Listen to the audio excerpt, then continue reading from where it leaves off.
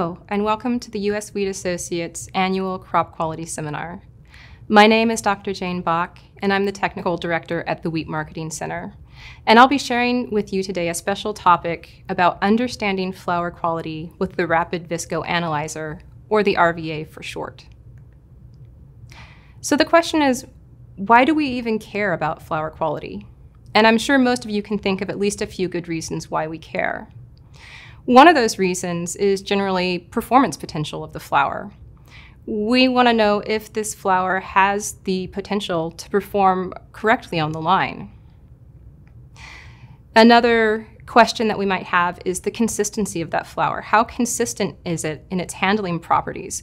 Will its performance on the line be consistent every single time that you use it? And of course, there's always a price question involved. So what is the cost of this flour versus the product price versus the performance that we're actually getting out of that flour? And that equation has to balance in order for the flour quality to make sense. So flour quality can affect performance potential by influencing factors such as the structure and shape of a product, its toughness or its texture, certainly the appearance, and sometimes the taste.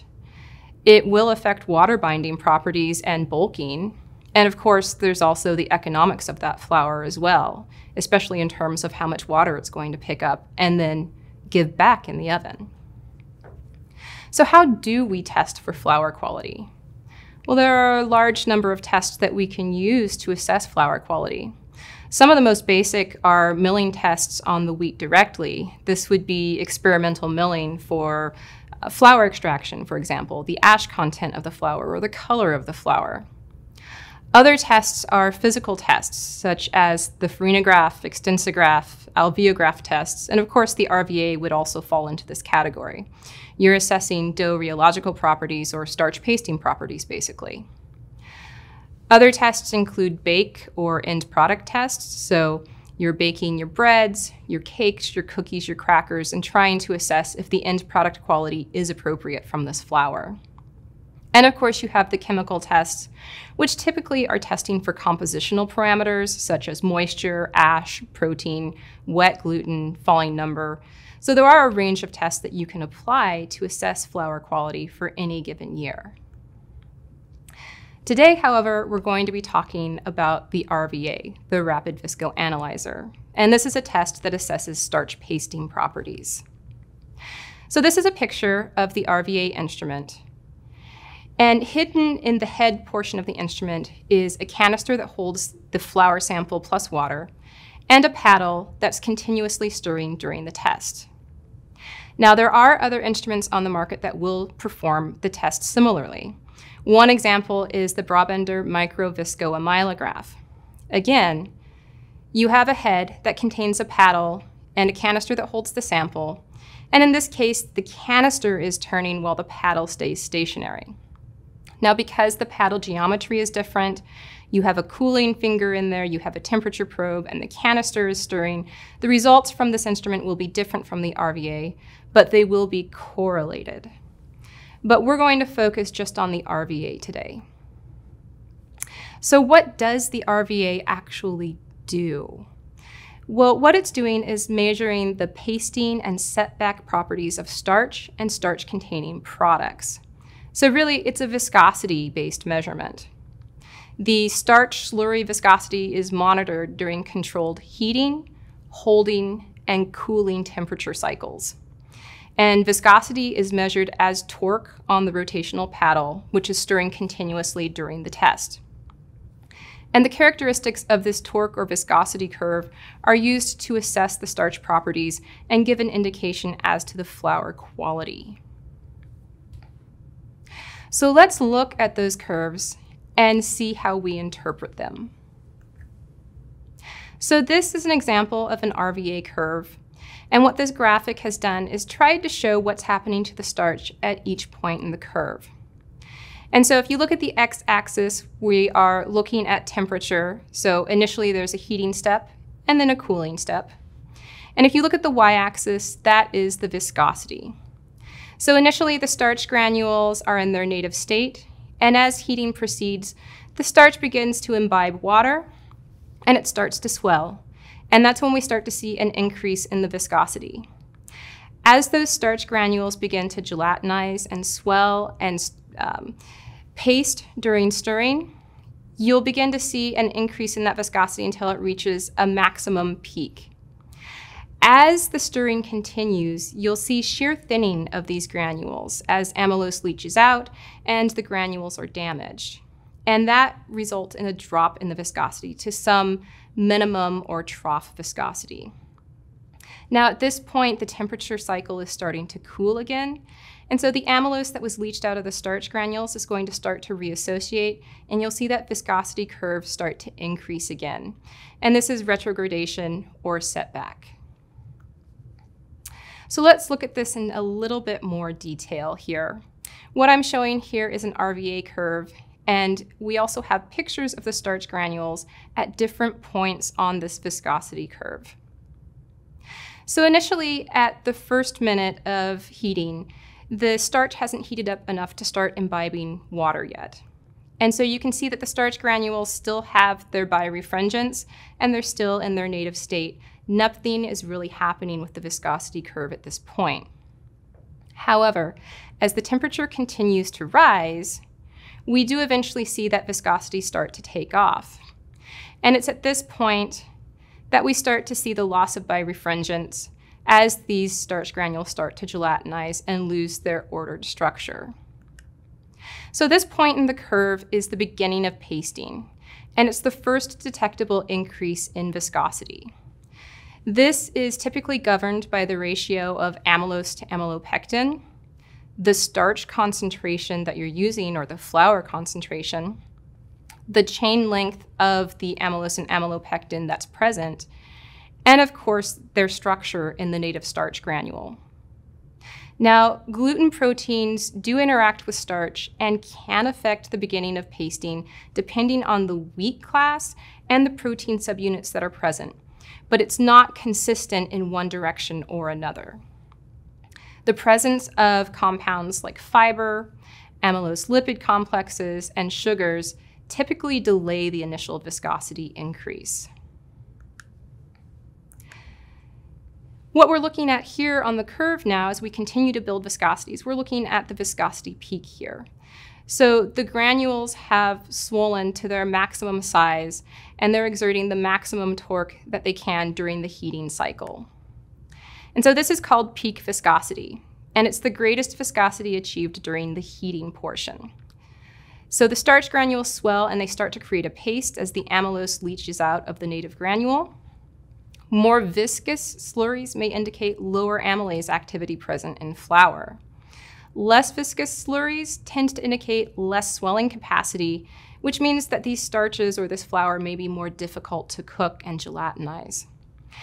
In general, starches giving lower viscosities are more difficult to cook, and this especially applies to extrusion. Interactions with other compounds will affect the extent of gelatinization and pasting, so that peak viscosity may move higher or lower depending on interactions with other compounds. If we continue moving along the viscosity curve, after peak viscosity, shear thinning starts to occur, and you start to see a drop in the viscosity to some minimum point or some trough. It's at this point that we've disrupted the starch granules, the amylose has leached out, and you're starting to see the collapse of those granules. So this is referred to as trough viscosity or hot paste viscosity. And this is the viscosity at the end of the hot temperature holding stage. It occurs at some time point after peak viscosity, generally towards the end of the holding period or the beginning of the cooling period. And it's usually, but not always, lower than peak viscosity. This does serve as an indication of shear thinning potential, so the starch granule breakdown during shearing, the extent that that may or may not happen. And this is dependent on the starch composition, the temperature profile that you're using, the shear rate, the holding time, and things like amylase activity, for example.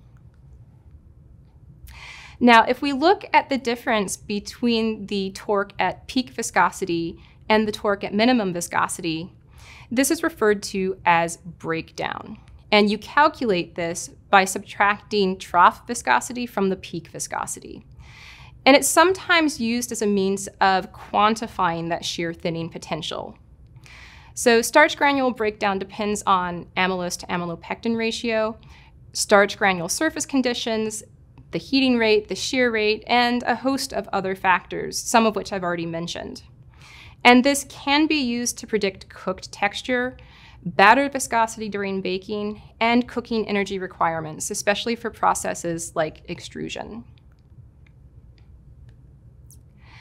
Now, if we look at what happens to the viscosity at the end of the cooling cycle, you see that we tend to reach another maximum viscosity level.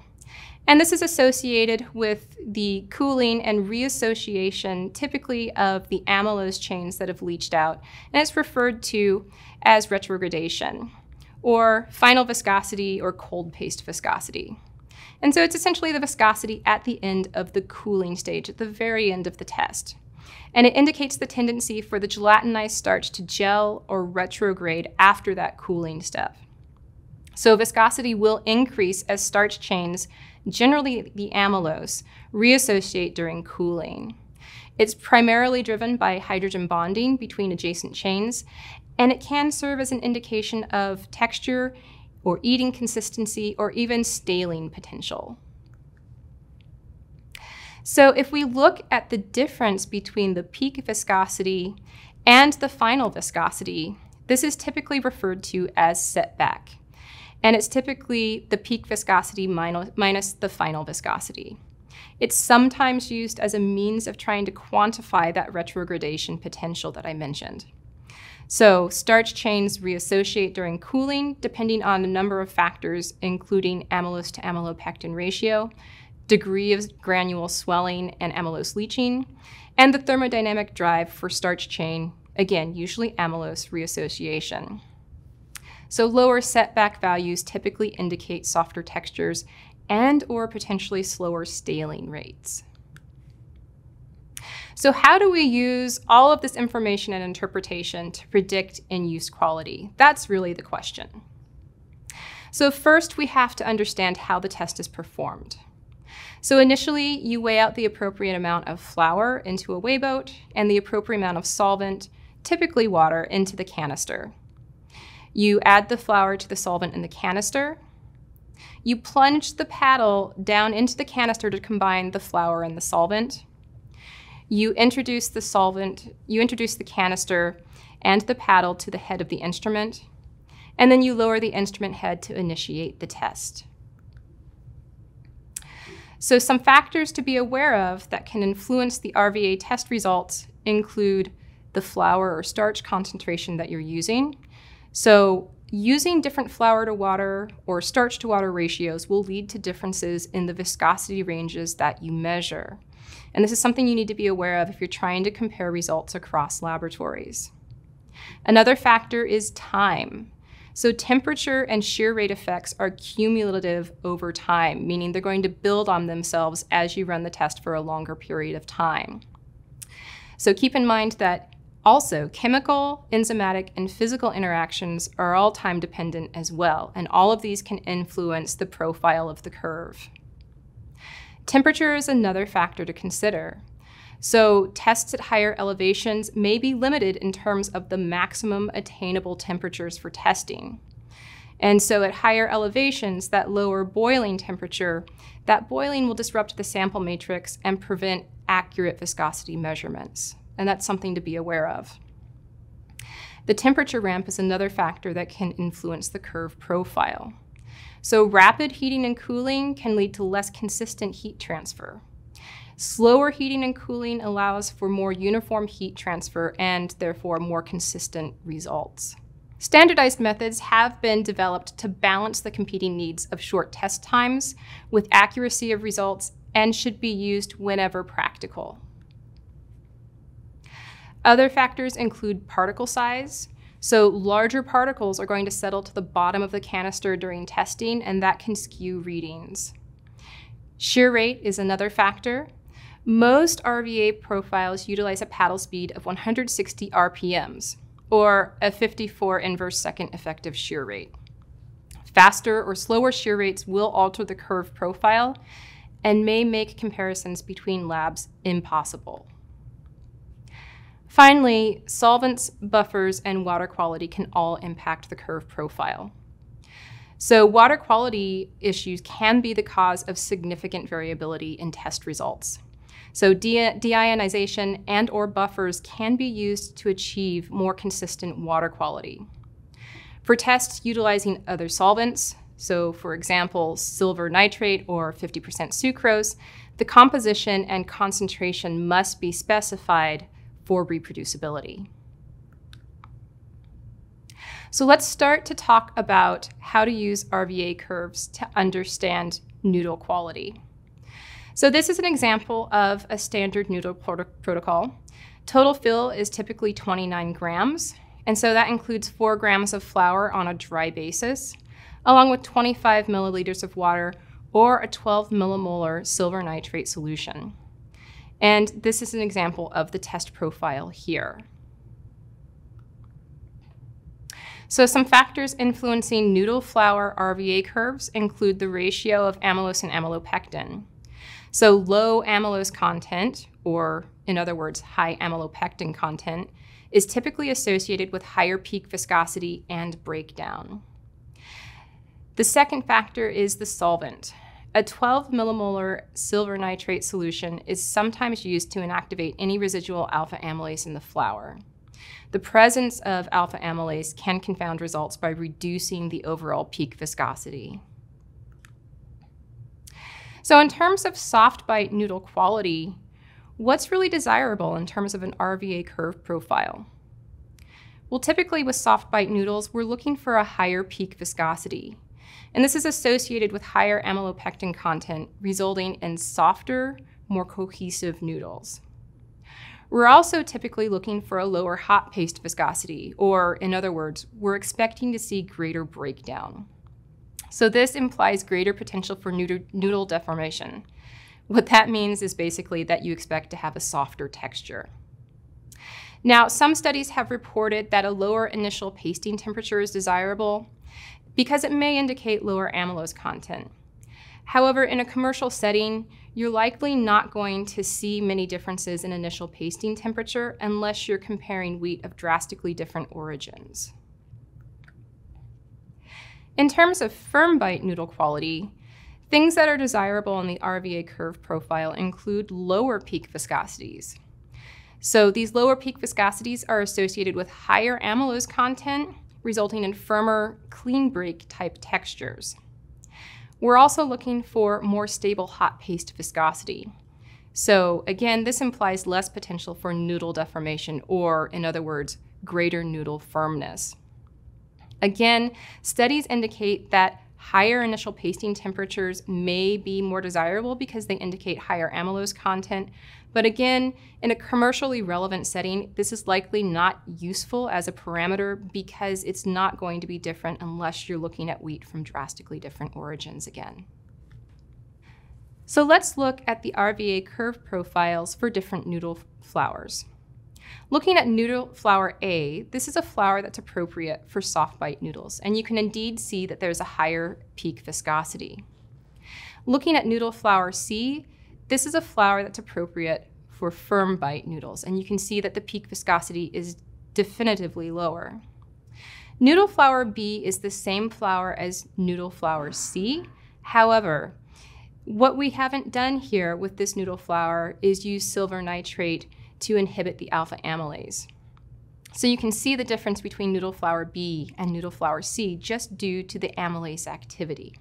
So it's something to keep in mind if you're sourcing flours that have any kind of amylase present.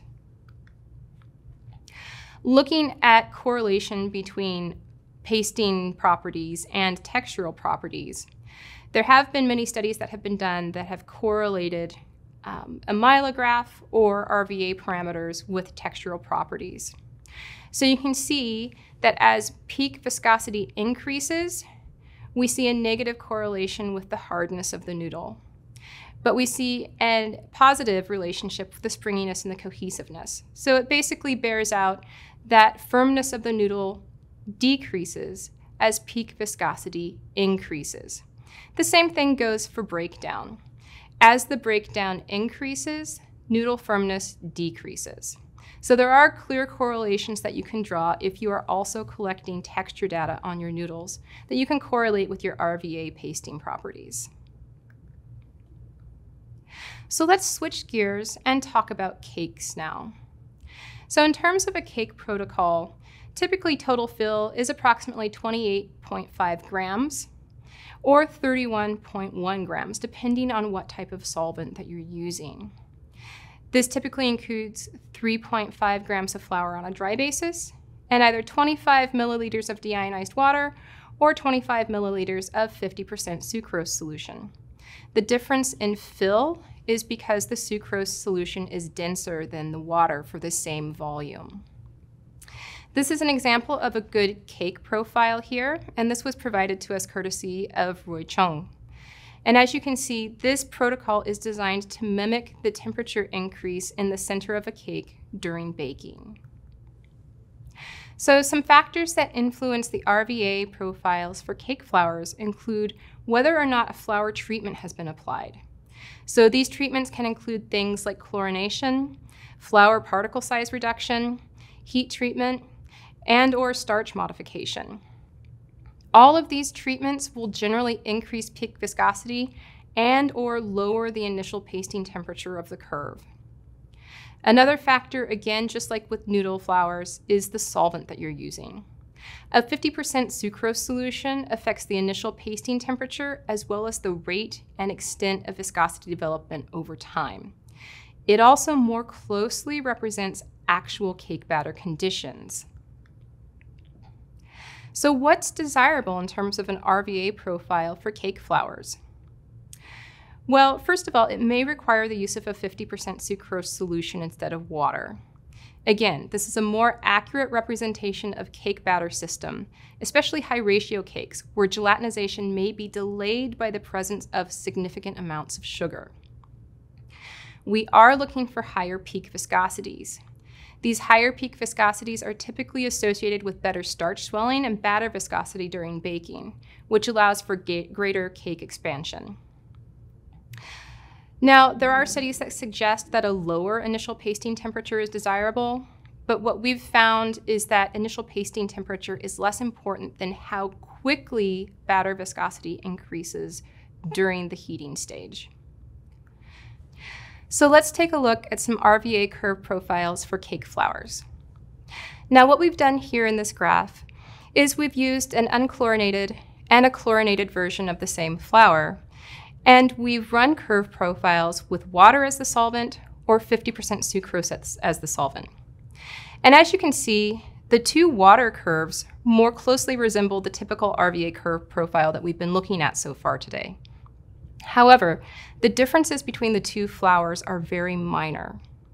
When we put these two flours into a 50% sucrose solution, what you'll see is a clear separation of the chlorinated and untreated or non-chlorinated flour, with the chlorinated flour showing a more rapid rise in viscosity and a higher final viscosity than the untreated flour. And the differences are quite observable. So just based on our results in our lab, we've seen a greater difference in peak viscosity with a 50% sucrose solution. We can see a clear distinction, statistically significant, between a chlorinated and an unchlorinated cake flour, with the chlorinated cake flour giving the greater peak viscosity. When we look at other studies that have been done looking at chlorinated and unchlorinated cake flours in the presence of sucrose, we see similar results. And if you start to move your chlorination to higher or lower levels, you do see differences in those RVA pasting profiles. And you can establish an optimal range, an acceptable range, and certainly an out of bounds range as well. So looking at this with non-chlorinated cake flours, there hasn't been a whole lot of work done looking at 50% sucrose solutions for non-chlorinated cake flours. However, the little bit of work that has been done at the Wheat Marketing Center has shown that there are some clear differences between unchlorinated cake flours that are more desirable and less desirable for Japanese sponge cakes. And what you'll see is that the initial viscosities are slightly higher for the more optimal blends, and then become slightly lower as pasting proceeds. So there are differences that you could track for more optimal sponge cakes. So in terms of other applications, there are other applications where RVA pasting profiles may be applicable. So one area would be looking at grain quality. There is an RVA stirring number protocol that exists to determine the degree of amylase activity in sprouted grains, similar to a falling number test. And it can be useful for screening deliberately sprouted cereals, grains, and pulses. It's also useful for assessing flour standardization. Many mills standardize their flours, especially their bread flours, with the addition of fungal amylase. The RVA can be used to confirm proper dosing with a more definitive assessment of starch pasting properties. However, you're probably going to see more use for the RVA with noodle flours and with cake flours. So let's wrap this all up. The RVA provides information on starch pasting properties such as the beginning of pasting or pasting temperature, peak viscosity, trough viscosity and breakdown, and final viscosity and setback. These starch pasting properties can be monitored for optimal product quality, including, but not limited to, proper texture in noodle products, proper expansion and volume in cake products, and the degree of sprouting and amylase dosing in grains and flours.